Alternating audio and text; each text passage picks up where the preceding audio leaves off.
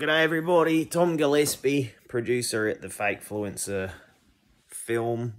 Get your premiere ticket at thefakefluencerfilm.com/free ticket. Film's coming 2nd of April 2021.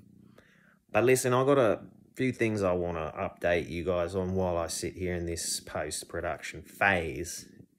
Looking back, when I first started with this journey, investigating Batman 360 in late 2019, I was fucking angry. I was pissed off.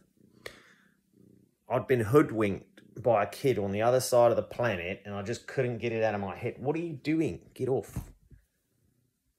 How did this little shitbag on the other side of the bloody planet, I mean, he couldn't have done it on his own. He's too stupid.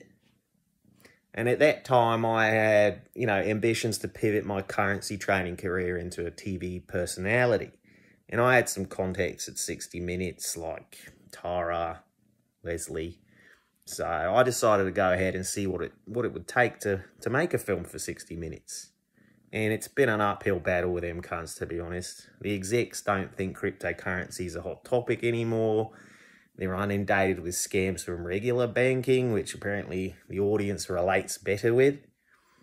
But as I sit here, I received some bad news and they're no longer going to support the project and suggest I find financing elsewhere.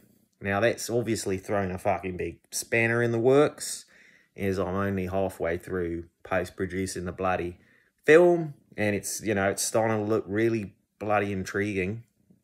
I think it's going to be a wonderful documentary. And while I'm in this phase, I noticed, I think I'm good with people.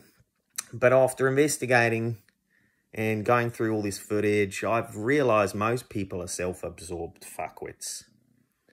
Crypto people are even worse. And if you marry influencers in crypto, well, you've got a recipe for some really pretty horrible types of persons.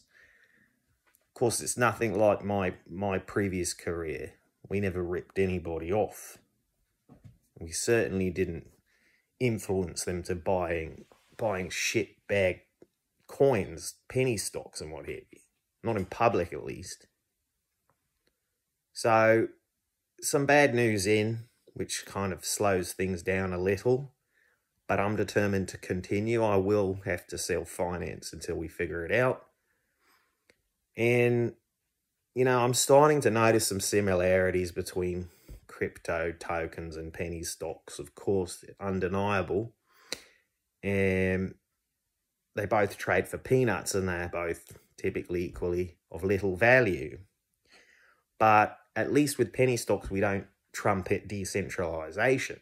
I mean, I can't understand how these people in the industry talk about running companies, crypto companies, and claim to be decentralized. I mean, the money has to flow somewhere centralized, doesn't it?